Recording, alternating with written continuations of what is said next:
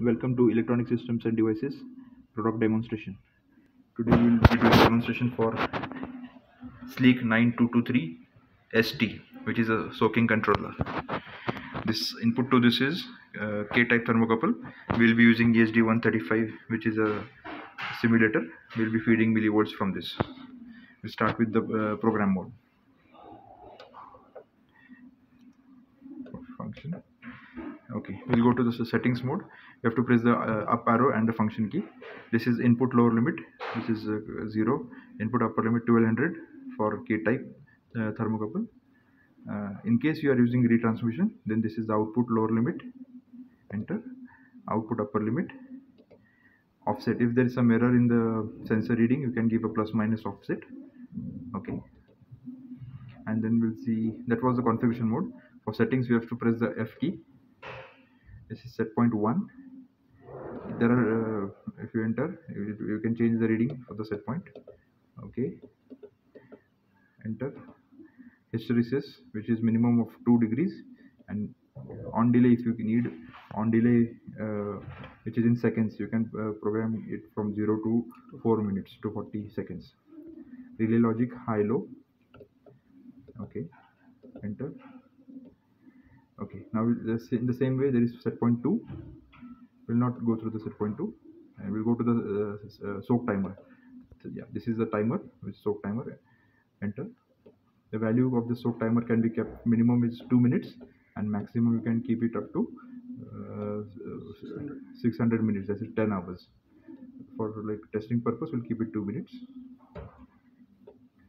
Enter. And now we'll feed the reading from here. The set point, you can see the below reading is the set point, and the up, what you see is the actual process reading. Now it's gone up, so the relay 2 is on.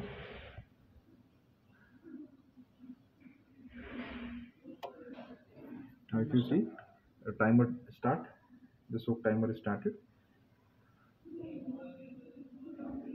So this is 1 point, least count is 6 seconds. So every 6 seconds that count will get reduced. And after 2 minutes is complete, then we'll get a message saying done. In the meantime, we'll take a look at this ESD 135. You can feed millivolts, milliamperes. You can source it or measure it. Both the options are there. And here you have to connect the plus minus, and here you vary it. Yeah, vary it will see here. Okay, now we have kept it to, see here, millivolt source. Okay. We are coming back to this. We'll just wait for 1 more minute, and then you can see the done message there. In the meantime, we see the backside, the connections.